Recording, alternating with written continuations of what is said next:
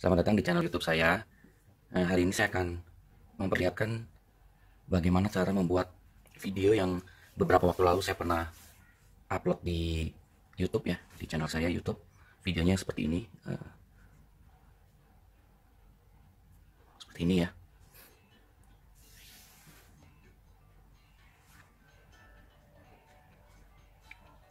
Dan video ini 100% saya buat dengan menggunakan iPad. iPad yang saya pakai ini iPad R2 ya, iPad R2. Salah satu kelebihan iPad adalah bisa merekam aktivitas atau apa yang terjadi di layar ini ya, yaitu dengan menggunakan tombol ini. Nah, tombol ini adalah untuk merekam apa yang terjadi atau apa yang semua yang terjadi di layar ini ya. Jadi misalkan seperti ini, nanti hasilnya langsung terlihat seperti ini. Jadi sebuah video ya, seperti ini. Nah, bagi yang sudah memiliki iPad tapi belum mengaktifkan rekaman layar ini, silakan menuju ke setting ya, lalu ke control center dan klik customize controls. Nah, pada bagian ini kalau misalkan belum aktif, maka screen recording ini atau perekaman layar ini ada di bawah ini. Jadi kalau yang belum aktif silahkan aktifkan, tinggal cukup klik tanda plus ini, dan screen recording ini sekarang sudah ada di bagian yang aktif. Untuk mengetahui bagaimana sudah aktif atau belumnya, tombol ini akan ada di bagian kontrol di sini. Oke, kita mulai ya. Jadi kita akan mulai membuat video yang sama seperti yang pernah saya upload ke YouTube. Jadi cara ini sebenarnya cara yang sangat mudah dan tidak memakan waktu yang lama, hanya sebentar. Membuat video seperti yang kemarin itu dengan durasi kurang lebih 3-4 menit dengan menggunakan iPad, dalam kurun waktu kurang lebih 10-15 menit sudah selesai, dan hasilnya lumayan bagus. Jadi memang kadang ketika saya menghadapi menghadapi deadline ya, waktu sudah tidak cukup, maka saya gunakan cara ini. Jadi cara ini bisa menjadi alternatif buat saya ketika saya dikejar deadline atau ketika saya tidak berada di kantor ya, tetapi saya perlu untuk membuat sebuah video dan untuk upload ke YouTube ataupun ke klien ya. Jadi mungkin kalau cara ini memang cocok juga dengan teman-teman, silakan pakai cara ini sebagai alternatif. Oke, kita mulai ya. Jadi sebelumnya saya sudah mengupload beberapa gambar yang saya buat atau saya render menggunakan Lumion ya. Jadi gambar-gambar ini perlu kita kumpulkan ke dalam satu album terpisah ya. Jadi mari kita select ya, atau pilih ya beberapa gambar yang kita ingin buat menjadi video. Kita nggak usah banyak-banyak ya, karena ini sebagai contoh aja, kita anggap kita buat 10 foto ini ya. Lalu kita klik add to new album atau membuat album baru ya. Kita beri judul aja rumah tinggal. Oke, klik save. Kita lihat albumnya rumah tinggal ya, yang tadi baru kita buat. Di gambar-gambarnya ya seperti ini ya, yang hasil render dari Lumion 8. Nah, kita lihat dulu apakah urutan dari gambar ini sudah sesuai dengan yang kita inginkan. Kalau tidak, klik select atau pilih. Misalkan foto yang ini yang akan menjadi foto pertama, klik dan tahan, lalu kita geser. Oke, apakah masih ada? Kalau sudah tidak ada, klik cancel. Nah, sebetulnya video yang saya buat itu adalah slideshow atau pertunjukan slide ya, yang seperti ini ya, seperti ini ya. Saya tunjukkan dulu. Nah, sebenarnya di iPad kita bisa saja membiarkan iPad untuk membuat slideshow-nya secara otomatis ya, yaitu dengan mengklik kanan tanda panah kecil ini ya, klik kanan, dan sebenarnya sudah jadi kita tinggal lihat aja gitu. Tetapi kenapa saya tidak menggunakan cara ini? Karena dengan cara ini kita tidak bisa terlalu bebas untuk mengedit gitu ya. Nah, oke, jadi tapi kalau bagi yang memang sudah cukup suka dengan cara ini, ya silakan. Jadi ini bisa dipakai. Nah, oke. Sedangkan saya menggunakan slideshow karena saya bisa mengatur dengan mengklik satu kali lalu akan keluar layar. Di bawahnya ini ada option. Nah, kita bisa memilih mau temanya seperti apa, mau seberapa cepat yang ada di dalam option ini. Nah, yang kita pakai ini adalah Canvas ya. Jadi Canvas, karena yang lain ini menurut saya kurang cocok untuk video yang saya buat ini, jadi saya memilih Ken Burns ya. Untuk musik di sini saya tidak pilih dulu karena nanti saya akan masukkan musik pada saat mengedit video ini.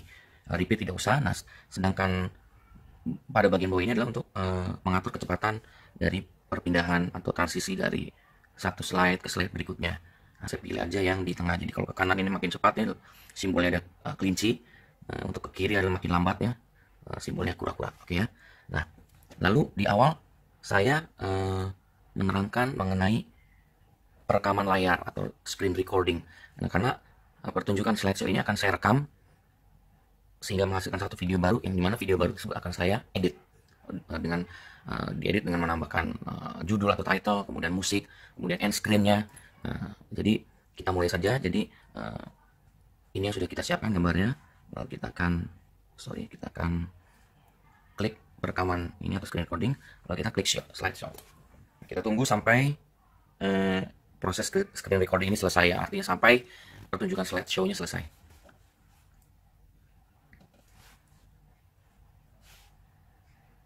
Jadi nggak terlalu lama ya, paling kita ini membutuhkan waktu kurang lebih ya sesuai banyaknya gambar ya. Mungkin kalau ini mungkin sekitar 1 sampai 2 menit, dan tergantung kecepatan transisi yang kita pilih.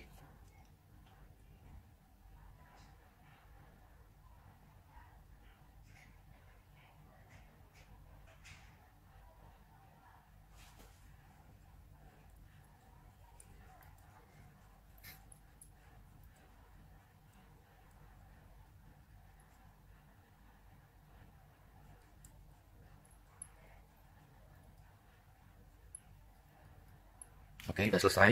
Kita matikan screen recordingnya dan kita lihat screen recording video save to photos. Jadi video tadi ada di sini. Nah, inilah video yang tadi kita dapat. Oke, ya kita sudah dapatkan. Oke, sekarang kita akan mengeditnya. Jadi kita klik ini lalu klik edit.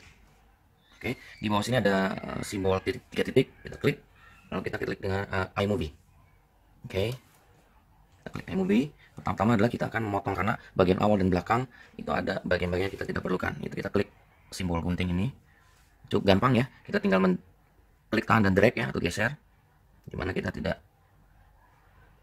akan sampai di sini. Kemudian di bagian belakang kita geser ke kiri. Oke, kita anggap selesai sampai di sini. Nah, saya rasa masih perlu digeser lagi. Oke, sampai di sini ya. Tidak perlu klik yang lain. Lalu kita klik simbol T untuk memberikan judul. Nah, di sini ada beberapa tema ya. Jadi kalau ini none, ini tidak ada tidak ada efeknya. Hanya ada efeknya. Tinggal kita tulis di sini. Nah, yang untuk ini saya tulis title-nya adalah seperti ini. Kita tinggal klik di sini. Lalu kita klik ini, misalkan ini rumah tinggal 2 lantai. Dan di sini misalkan oleh Oppo, atau dibalik ya, itu terserah. Oh ya, saya perlu tegaskan bahwa rumah tinggal ini title yang dibawa pada saat pertunjukan slide atau slideshow itu adalah nama dari album fotonya. Jadi kalau misalkan ingin ini tidak ditampilkan, edit aja nama albumnya, lalu misalkan kalau tidak ada sama sekali, edit, lalu klik aja spasi 1 kali atau 2 kali, maka tidak akan ada namanya. Oke. Nah, kemudian kalau ini sudah puas, hasilnya adalah seperti ini. Judulnya adalah seperti ini. Oke. Oke, nah kalau ini sudah puas, sekarang kita tinggal menambahkan musik. Oke. Nah, musik ini untuk yang free royalty atau ini ada tersedia theme musik ya, ini silahkan pakai ya, coba. Bisa kita dengarkan dulu kalau misalkan ini. Kalau Anda menggunakan lagu lain, mungkin lagu-lagu dari iTunes Anda ya, tapi biasanya ini terkena karena ini ada royaltinya. Ketika kita upload ke YouTube, kita akan mendapatkan peringatan, atau ke Instagram juga malah biasanya secara otomatis video kita akan dihapus. Oke, jadi kita akan gunakan salah satu dari anggap aja kita gunakan yang simple. Kita klik use atau kita klik gunakan. Kita akan jadi seperti ini ya. Nah, seperti ini. Kalau ini kita udah puas, klik done. Kita tunggu sebentar. iPad sedang mengeksporting movie-nya atau ininya video yang tadi barusan kita buat.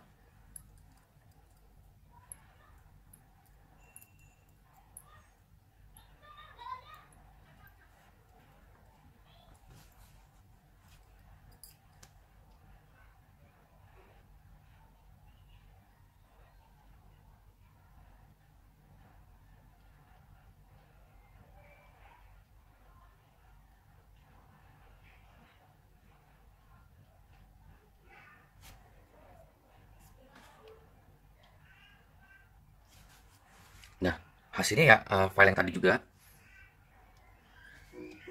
Ya. Jadi sampai di sini aja sebenarnya kita sudah selesai. Sebenarnya sudah selesai, tetapi kadang kita supaya ingin menambah tampilan yang lebih bagus, mungkin kita akan memberikan apa namanya, layar end screen ya. Misalkan saya sudah siapkan yang sebelumnya, misalkan di end ini ya, dibuat dengan cara yang sama ya, seperti tadi. Nah, gimana cara menggabungkannya? Nah, gabungannya kita menggunakan iMovie. Jadi kita menggunakan iMovie. Nah, ini ya. iMovie, atau kalau di layar ininya, nah ini iMovie ya. Oke. Kita klik pada tombol plus, lalu klik pada movie. Tunggu sebentar, memang kadang keluarnya agak lama.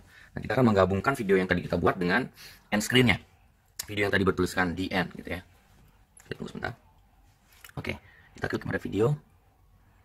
Kita pada recently edit. Nah, tadi adalah video yang kita buat adalah ini. Kita klik ini dan create movie. Oke. Kita tunggu sebentar.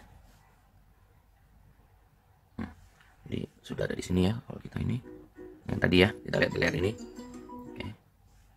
Nah, di bagian akhir kita akan tambahkan end screen yang tadi kita sudah saya tadi sudah perlihatkan, cuma berupa N ya, tulisan N. Nah, ini dia, klik tambah. Jadi di akhir video kita akan bergerak gitu. Oke, kalau ini sudah oke, kita klik done.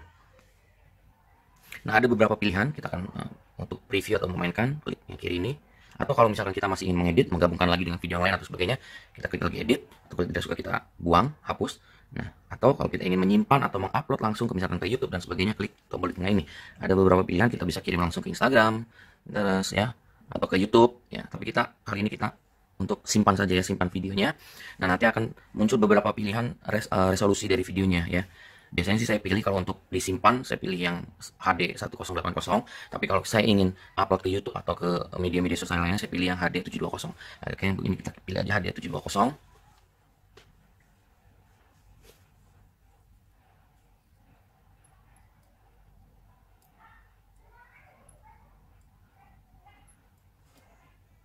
Nah, udah tadi sudah diekspor ke foto. Maka sekarang video ini adalah video yang sebelum diedit, artinya sebelum digabungkan dengan iMovie. Nah, inilah hasil akhir dari video tersebut.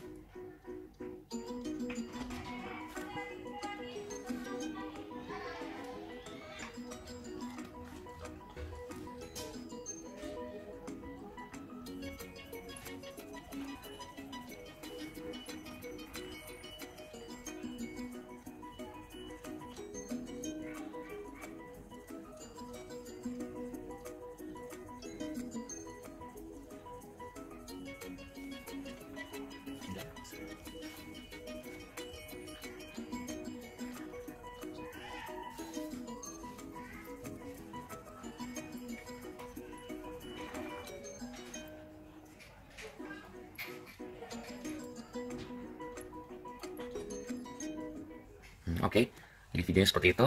Jadi sangat mudah dan cepat. Silahkan mencoba. Terima kasih sudah menonton. Mudah-mudahan video ini bisa menginspirasi. Silahkan klik like dan subscribe. Nyalakan lonceng untuk notifikasi. Sampai ketemu lagi.